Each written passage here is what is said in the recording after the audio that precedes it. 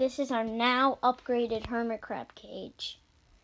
As you can see, we have a heater there and one on the bottom, which you can't see right now.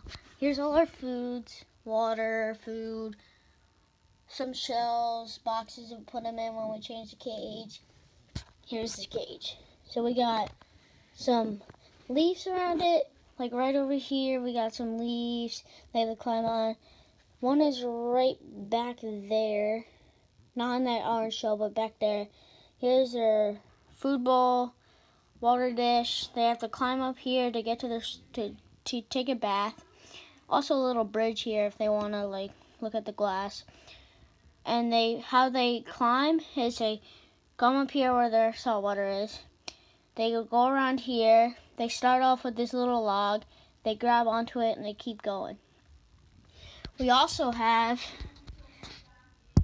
a background, which you can see kind of over there. We have a nice light. It's a I am not sure, but in this box we have an extra bulb for them, a stick, this is for a fish tank. We might not use it because it's bad at the bottom. We're not sure. It might be bad for them. 2 extra huts, peanut hut and a little cabana. That's from like Hawaii. This is just logs and shells. The case we got them in.